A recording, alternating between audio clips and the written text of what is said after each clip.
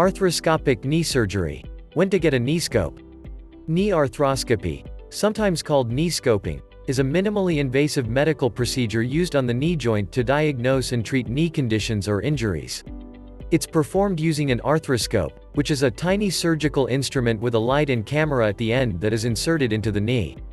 A doctor may recommend knee scoping if a patient has a painful condition that is not responding to a non-surgical treatment such as medication, cortisone injection or physical therapy.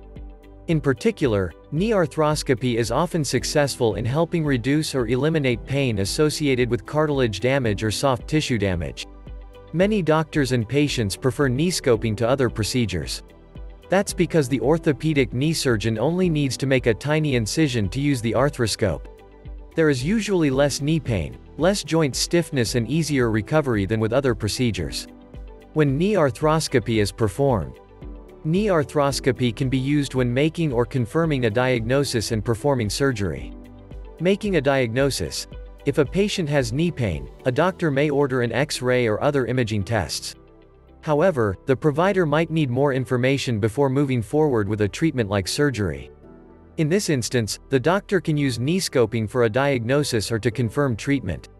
To do this, a doctor makes a single small incision, then inserts the tiny arthroscope into the knee, and the images can be viewed on a video screen.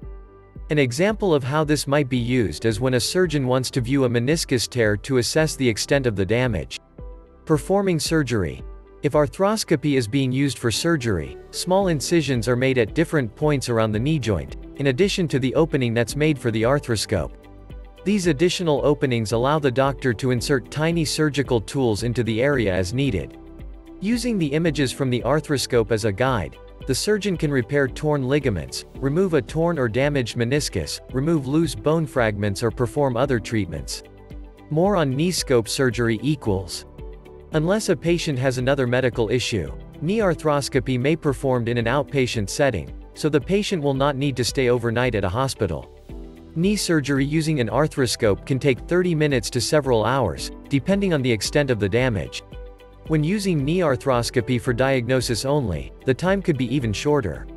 Before knee arthroscopy, a patient will have some type of anesthesia.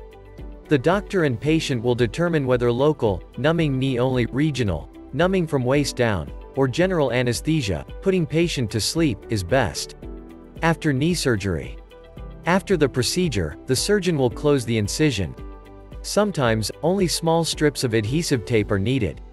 Other times, 1 or 2 small stitches will be required. Next, the patient rests in a recovery room for several hours. At home, the patient will follow the doctor's instructions, which may include taking certain medications, elevating the knee, getting plenty of rest and eventually, exercising.